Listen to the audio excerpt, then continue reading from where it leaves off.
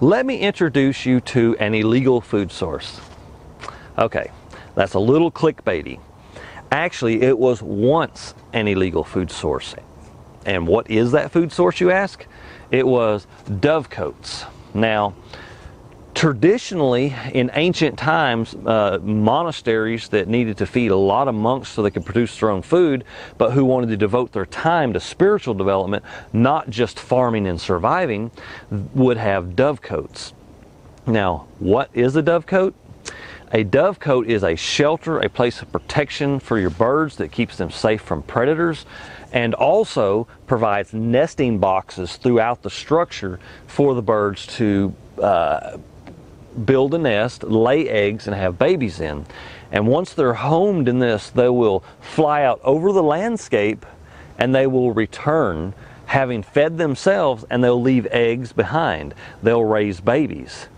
Now, the reason this was illegal is probably twofold, is that you used to have rulers who would be extremely arrogantly prideful if they lost one grain of wheat to someone else because they had to hold on to their precious.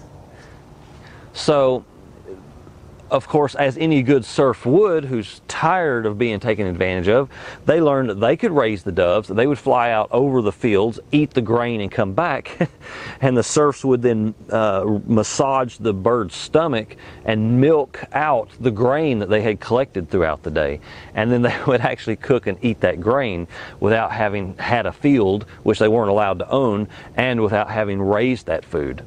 So, and the second reason is you don't want a serfdom or people who are serving your kingdom and doing your work for you to realize they don't need to work for you, that they can be independent and survive better off without you than giving over the production of their labor and their hours, the only currency that they have, their time, to the ruler.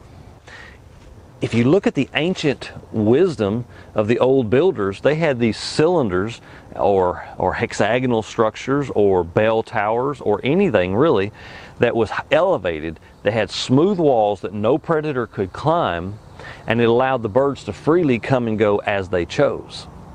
And it also had a doorway which allowed the caretaker access to the structure. So you could open the door and you could collect one of 3 wonderful products that this provides freely at no expense to you. You could go in, you can rake out the manure, you can compost it, and have high quality compost to put in your garden to grow your vegetables. If you're a vegetarian who eats eggs, or a normal person who eats eggs, you can then go in and go to each nest box and collect the eggs to eat. As long as you keep taking the eggs, they'll keep laying the eggs until they have a clutch of eggs. If you leave the eggs in there, they will begin to incubate the eggs and they'll hatch out young. And what you'll find is, if you're a meat eater, then at about 70% of the full grown size of the bird, you can harvest them and have what they call squab, super flavorful, tender meat that can be harvested on a regular basis.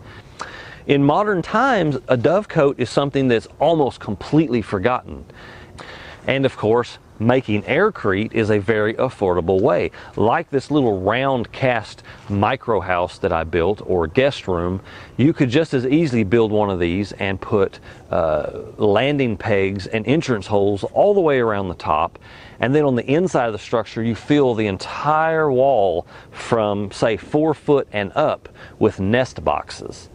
Building one of these structures out of aircrete, for example, would be ideal. Take this little micro or tiny guest room that I built.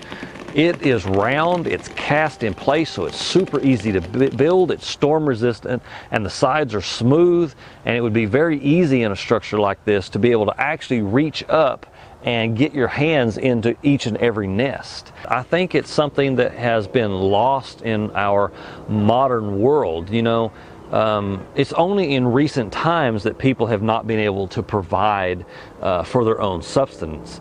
Instead, we trade voluntary servitude or slavery jobs for purchasing our food, for getting the things we want, and then we spend all of our years servicing somebody else's industry so that they make the fortune and we survive. And a dovecote is a step in the direction of returning to traditional wisdoms and freedom.